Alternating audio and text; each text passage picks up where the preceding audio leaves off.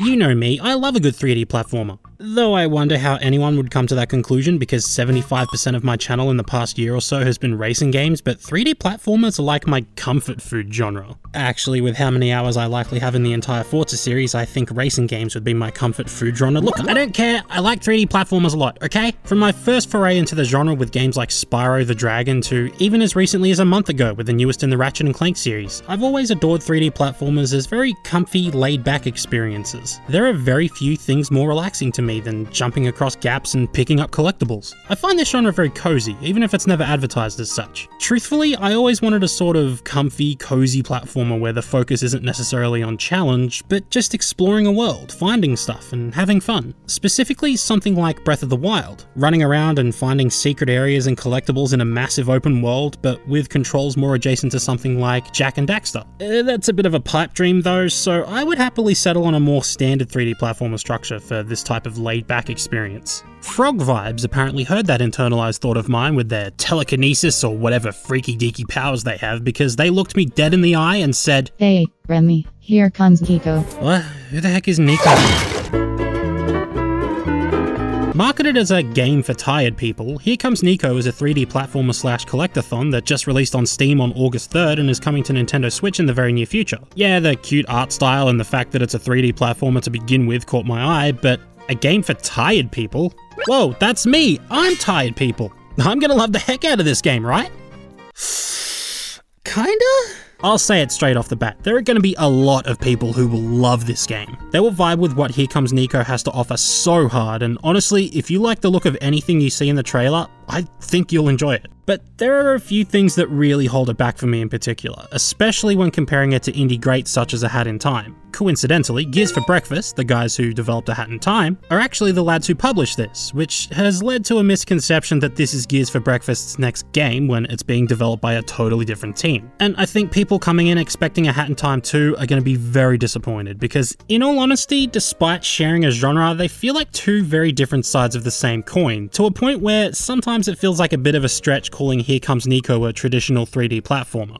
But we'll get into that in a moment. First off, what's Here Comes Niko all about? Well, after you kind of unceremoniously get thrown into the pause menu at the start of the game instead of a proper title screen for some reason, you're introduced to Tadpole Incorporated through a charming little cutscene. Tadpole Inc. are a company who hire people to be professional friends for people who need a companion, and you play as Niko, who's just applied to become one of those professional friends. Niko has just moved out of what appears to be a hostile family situation and applies for the job to be able to pay for their apartment. And an executive manager at the company, Pepper, puts them through a trial by accompanying them across several different islands and letting Niko prove just how swish of a friend they can really be. I really love this idea. I think it might rub some people the wrong way, but I love the whole friend without the D aesthetic they're going for because, to me at least, it oozes comfy vibes. And that's a word you might hear me say a fair bit in this video, comfy. As someone who slings that word around like it's going out of style, this game is peak comfy. From the laid-back setting of tiny little islands to the absolutely adorable 2D sprites used for every character to the chill and actually really gosh dang good music, everything here is deliberately presented to lure you into a sense of ease, like you should just be taking a load off and soaking it all in without a single care in the world. It could also just be that the characters look like they were designed by furries, so I'm just in my element and surrounded by my people though, but oh, these character designs are so good!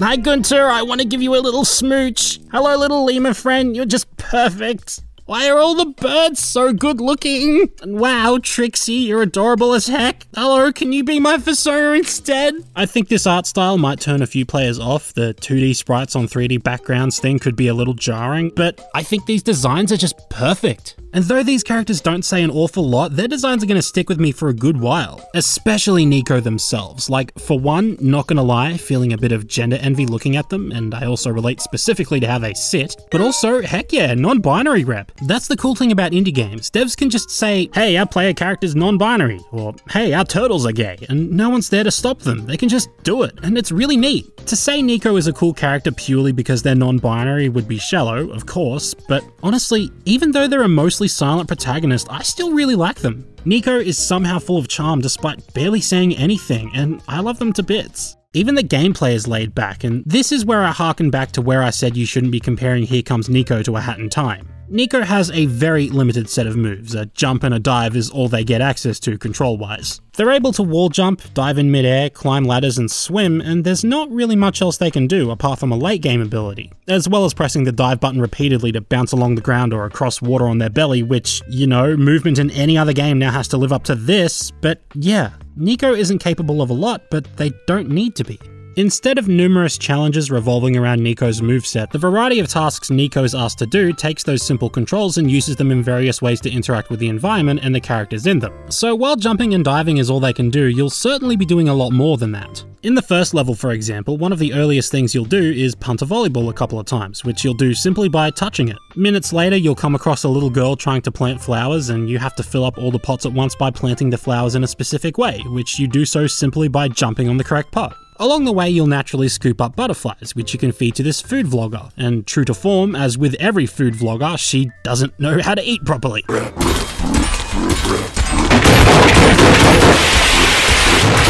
Then you'll run into Fisher, who says he's lost his fishing hook and deems you a suitable replacement. And while I initially groaned because oh my god, we do not need fishing in every frickin' game, it's actually just a glorified platforming challenge where you have to watch for fish leaping out of the ocean, then go fling yourself at them. The second you hit the water, you get reeled back, so you have to dive in exactly where the fish appears, which I think is a great way to do quote-unquote fishing in a game like this. It's quirky in its execution, but recontextualizes the core platforming instead of forcing you to deal with a whole new control setup for a minigame, like so many platformers around the early to mid-2000s tended to do. And this is true of almost every objective you do, which I'm a big fan of. Completing these tasks nets you a Meow Meow coin, and you'll need a certain amount of these to progress to the next island, where these and several other activities are repeated, amongst a few tasks that are unique to each level. In the first level, for example, you'll climb to the top of a skyscraper and meet someone who needs a friend. In another, you'll solve the mystery of the murdered pool floaty. These tasks are pretty simple and honestly most of the time not all that involved, but it's usually the fun dialogue that bolsters them. Frankly, half the joy of this game is simply talking to the different characters and seeing what they have to say.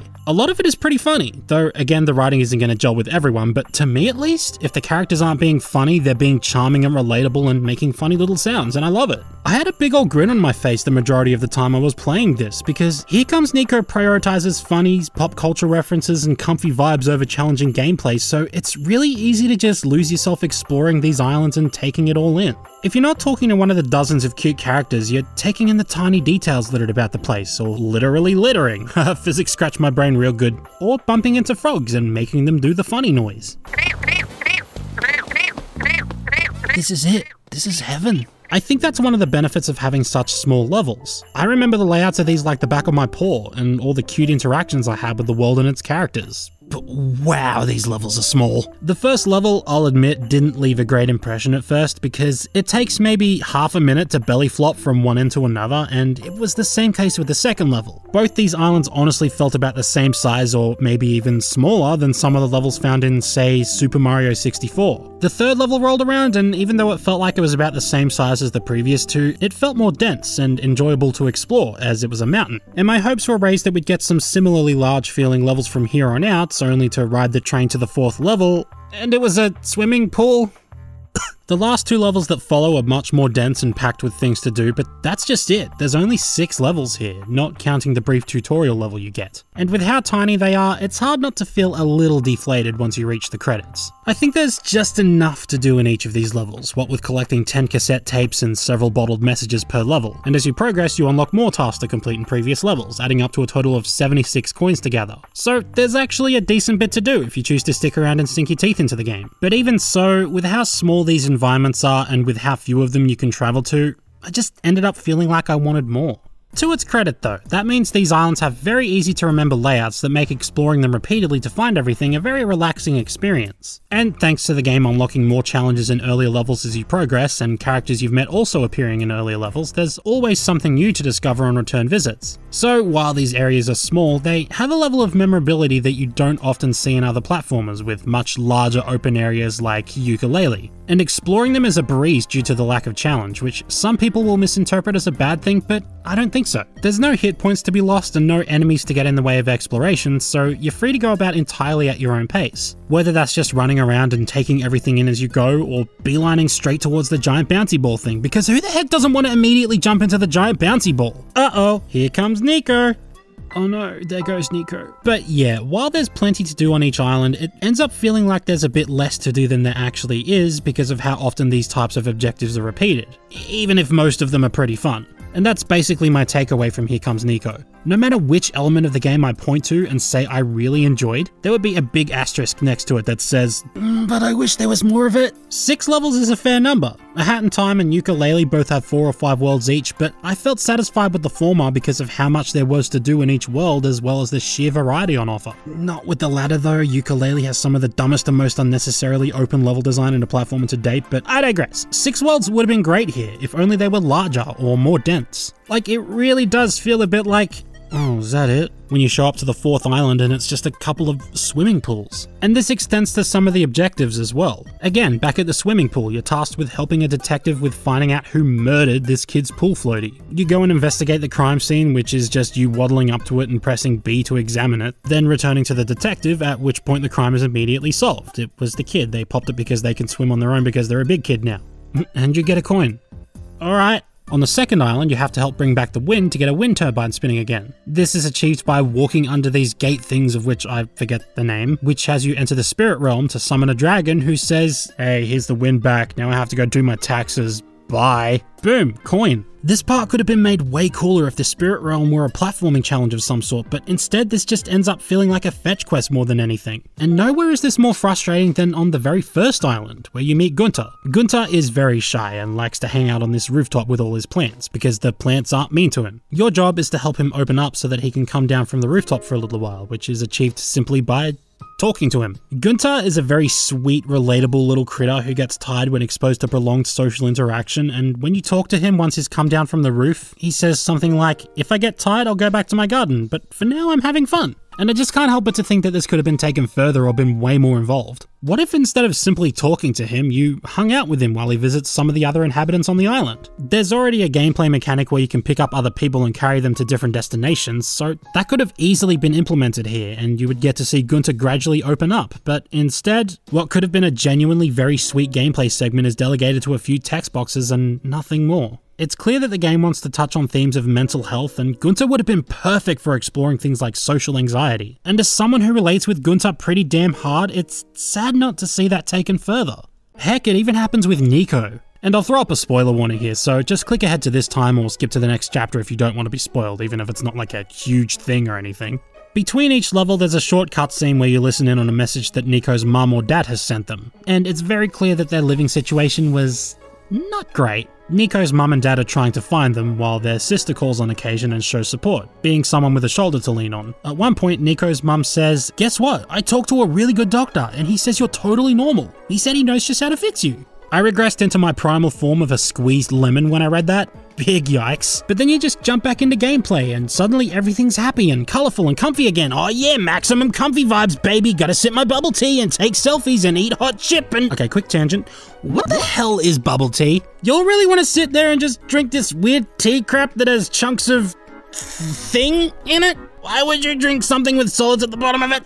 Gross, man, you're deranged. Anyway, the thing here is that Niko's struggles are pushed to the side for the vast majority of the game, and they don't get as much time to develop as I think they need to. On one hand, I think I get it. Niko's struggles are ambiguous and not super prominent to show that even the kindest, brightest, friendliest people have their own problems to deal with. That ambiguity could also be used to allow people to relate to Niko in whichever way they so choose. My first conclusion was that it was something to do with their gender, but it also could be some sort of depression or anxiety or other mental issue. Because even if you're sliding along on your tummy with a grin this big, you're not always a 100% happy person, you know? But that ambiguity is a little frustrating. I think I would have loved to know exactly what Niko's problems are so that I could try to understand their struggle and relate to them more, but as it is, you just get some very vague, "The doctor can fix you. Please come home, sweetie. We're trying to find you. Why can't you just be normal?" And even right at the end, your dad does end up finding you, and for a moment I thought, oh crap, this is gonna get nasty. But instead he just says, "Hey, glad you're doing okay. I'll try to sort out the situation at home." And that's it. The tension there fizzles out entirely, but even so, without the context of what actually happened, it's a little hard to get worked up about this moment. Why is it such a bad thing that Niko's dad suddenly tracked them down?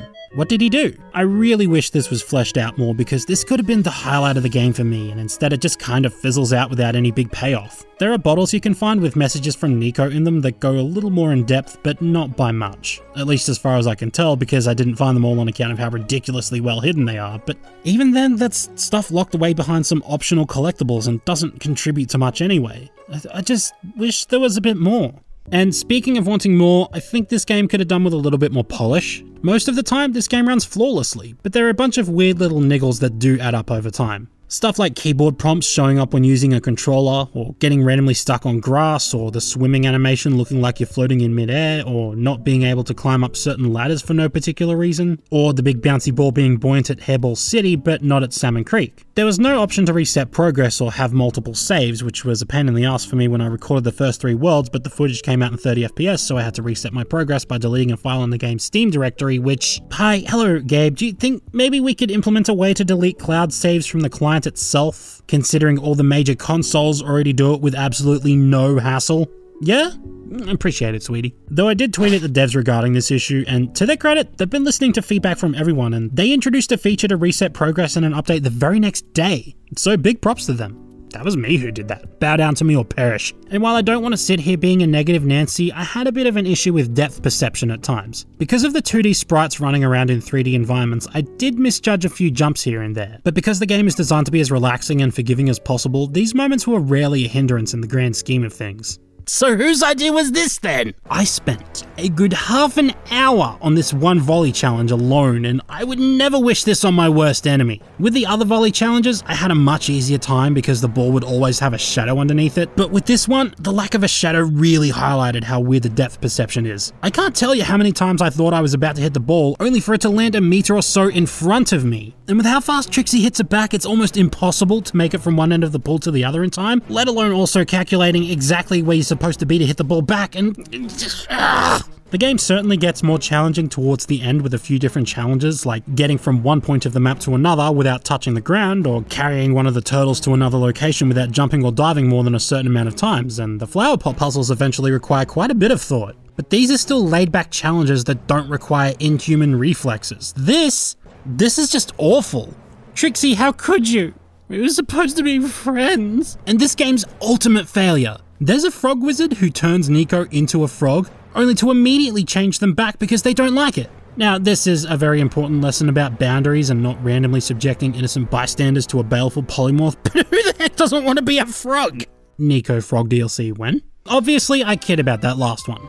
Kinda. But that really sums up my experience with Here Comes Niko. Everything here is good, I just wish it was all taken a bit further. I wish Niko's family issues were expanded upon. I wish the levels were larger so that there was more room for more creative objectives and platforming. I wish we got to play as Niko the Frog. There's so much more the game could be doing, but instead it feels comfortable in repeating the same few sets of challenges for every level. If you didn't enjoy volleyball, fishing, catching bugs, and planting flowers in the first level, there's a good chance the game isn't going to hook you at all. And if you're looking for a platforming challenge, or any significant amount of platforming at all really, I would direct you elsewhere. Especially considering the game is $36 here in Upside Down Land, which is a little on the pricier side of things. I think maybe dropping a few bucks off the price of entry would help soften the blow a bit, not only for those who don't initially vibe with the more casual and laid-back nature of the game, but also for how much content there is. I know this might sound a little hypocritical coming off my last review where I said I paid $140 for Ratchet & Clank Rift Apart, but I still feel justified in having done so there. Whereas Here Comes Niko doesn't have the greatest variety in its gameplay and the locations where said gameplay takes place. But that doesn't mean Here Comes Niko is without merit. Far from it. Because while I don't think this is going to satisfy those who are looking for any more than the most simple of platforming challenges, it still wholeheartedly succeeds at being the comfy little adventure it sets out to be. The small worlds and repetition of objectives can make it feel a bit tedious, but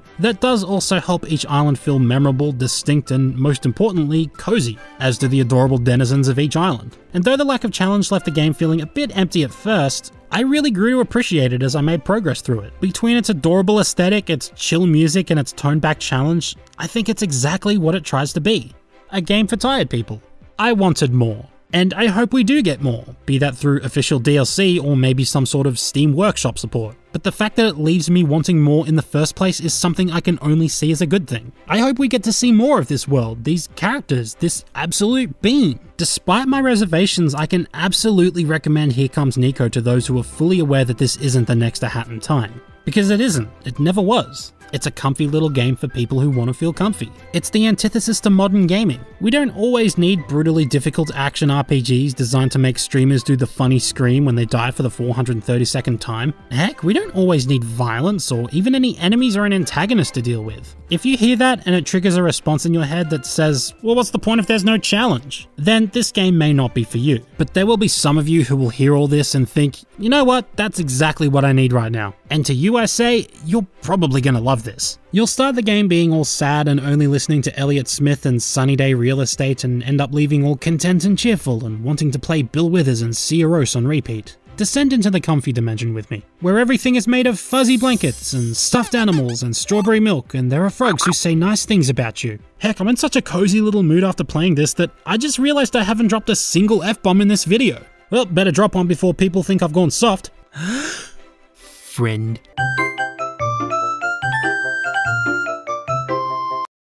Alright, so I'm going to try something a bit different for the outro for this video. I asked my patrons to ask me a bunch of questions and I'm going to answer them. And if this takes off, then this will be a regular thing that patrons can do. They won't be super long answers or anything. These will be totally scripted so that I'm not just like, you know, aimlessly spewing words like I do in my actual Q&As. But yeah, let's see what we got here. SoFox asks, Dear Remy, how do you type with... Shit, I did that one already. Who put the bump in the bumper bumper bump? Wait, that's Basil Brush's catchphrase, right? Bumper bumper bump. Native Light asks, I'm a patron now, so may your obligation centers be overstimulated. What are your top 10 weed eaters? Look, I'd do a top 10, but I'd rather just sing my praises for the Husqvarna Straight Shaft Gas String Trimmer, available now at Lowe's for the low price of $2.39. Luigi Freak 3456 asks, what do you think of the Flat Out series? Only ever played Flat Out 2 at a friend's place, seemed really cool, otherwise haven't touched the series, but wouldn't mind checking it out someday, even if Flat Out 3 is, or at least was, the lowest rated game on Steam at some point. Also, Flat Out 2's soundtrack is too good. Absolutely goated Fallout Boy choice. Inferno the Fox asks, what garbage opinions did you drag out of the trash this time, you stinky rack? Burnout Paradise sucks, the Switch Pro controller feels like shit, furries with generic Fox sonars are totally valid, and I'm a Bee by the Black Eyed Peas is low-key a bit of a bop. The Dervinator asks, Harmonix gives you the opportunity to create your own song pack for Rock Band, so you can pick any 5 tracks regardless of copyright licensing. What do you pick? I would try to pick songs I love, but also ones that I think would have fun instrumentation to work off of. So, World Symphony by Acid Man, And the Battle Begun by RX Bandits, It's So Ficus by Toe Hider, Neoprene Byzantine by Closure in Moscow, and Gurzel by Psychedelic Porn Crumpets. They probably wouldn't sell that well, but Harmonix gave me the choice, and so I say screw you, appease me. So yeah, this might become a semi-regular thing depending on how often people ask me questions or not, or I could ditch it, I don't know, we'll see how we go. And also, as for the reading of patrons' names out and stuff, there's been some people who are like, oh yeah, this is cool, and there are other people who are like, what's really the point? So if people don't really care about that, I can stop doing that as well, and then just do like, you know, post the names in the end slate, and then just, you know, do the Q&A stuff and show fan art and stuff. But anyway, I will still thank them this time. Where's my big list? Here we go. Here's a big list of patrons. Thank you to SoFox, K, Damien Maxted, Dalek Boys, Sergio Palsis, Aetheric Ruby, Alice Whitaker Bartlett, Furball, or is it Furbal? Heat Hoot Skyet, Jayet, Johannes Anderson, Juzzy Become Android, Kuroto the Kitsune, Leo Alex50, Native Light, Nathaniel Forrest, Pear Basket, Philip Elk, Sheepy, Squid Superstar, The Dervinator, Travis Miranda, and Zip. As per usual, thank you to all my patrons, no matter what tier you're pledging to. Goes without saying, you guys help keep this channel alive, but yeah, follow me on Twitter, check out the Patreon, join the Rack Shack Discord server. If you want to send fan art, you can send it to me at Twitter, at RemyRaccoonYT, or you can send it to theremyraccoon@gmail.com. And I'll see you guys next time on either an introduction of a new series or a review of Daxter. So yeah, hope you guys enjoyed. Like, comment, subscribe, and if you don't do any of those, I will come find you and steal your teeth. Bye-bye now.